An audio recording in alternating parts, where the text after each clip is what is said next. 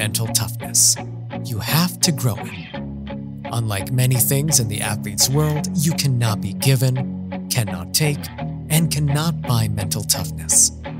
Instead, you must nurture it through its stages of growth and give it the direction and conditions to become the attributes of character that will stand up to the rigors of competition and performance when it counts.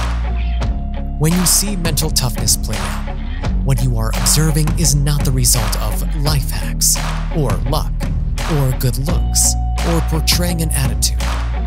What you are seeing is the character that is the result of personal growth that does not happen without intent. Never ever think you have arrived.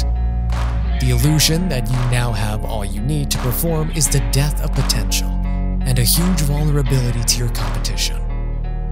Mental toughness is greatly undermined by an inability to see the potential in yourself and in a situation because it limits your ability to anticipate and predict. A mentally tough athlete can look at a situation like a game, event, or performance and quickly evaluate the factors that can expand and open up into opportunities they can engage in, rapidly taking on more information to use. Growth is organic, and everything that grows does so within a niche to let its potential play out. Mental toughness means knowing the niches you perform within, the sports you choose, and the way you compete, and developing your growth to match them. Like all of life, one niche influences another.